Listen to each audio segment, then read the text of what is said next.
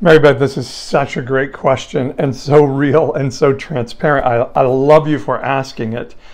And I just want to say that always think it's important that we look honestly at our leaders, our religious beliefs, and that's why I tend to be very critical about a lot of things I've seen. And I happen to know a lot of evangelical leaders fairly closely in my time and know that they're not always all they're cracked up to be. But I also know that I'm not all I'm cracked up to be all the time too, and I can be wrong.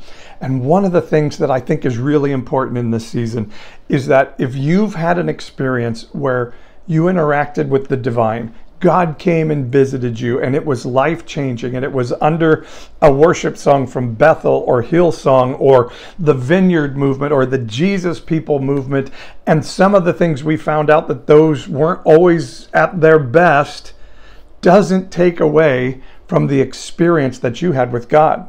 There was a documentary made years ago that showed how the tent meetings and all the healing revivals, some of them were fixed and fake, with healers using earpieces to hear information about people and then relating it as if they were a prophet.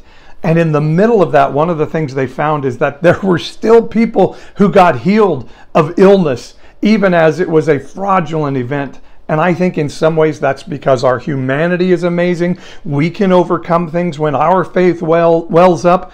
And it just may be that God is gracious enough to find us in the middle of even some unhealthy situations and bless us through those. So nobody, me, my evangelicalish friends, your friends, anybody else gets to steal a special moment that you've had with the divine God that impacted your life forever. If somebody was in a Jimmy Swaggart service and found out Jimmy Swaggart was having sex with his secretary, that wouldn't change having an amazing experience with God in a Jimmy Swaggart service. It may mean some trauma we have to work through as a part of what we're doing in our deconstruction work. But again, let me say, nobody, not even this guy, Pastor Paul, gets to take away that beautiful moment from you. I've had people ask me, and even my wife sometimes says, can I still listen to worship music? It still blesses me. It still takes me to a beautiful place. And as my friends on Evangelicalish were saying the other night, yeah, music has been used to manipulate people. Lighting has been used to manipulate people in church.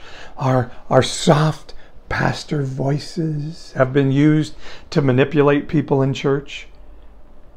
But that doesn't mean there hasn't still been great experiences in those churches.